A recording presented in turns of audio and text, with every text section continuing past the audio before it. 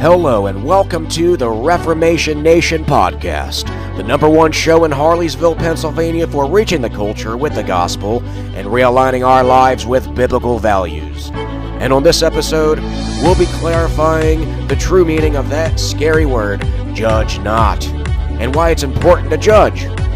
Here is your host, Steve Petrowski.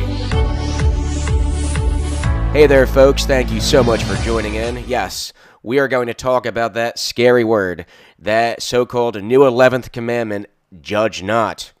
When proclaiming God's truth, you may have encountered, as I have on many occasions, others saying things like, only God can judge me, or, as I said, judge not.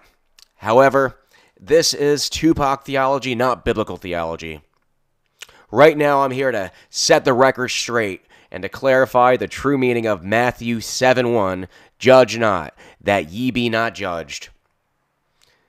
Now, this verse does not mean that we are to remain completely silent, right? We must also not cherry-pick verses either, and I've been guilty of that. I'm sure many of you have.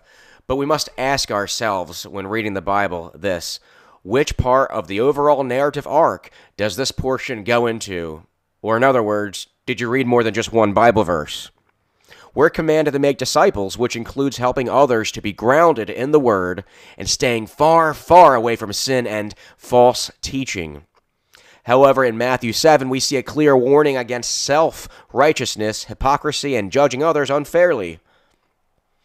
If we're going to correct somebody, then we must expect to be held to the same standard. Even though we remove the beam in our own eye, Jesus still says that we must remove the mote in our brother's. As Christians, we must not have a naive mindset and a lack of discernment.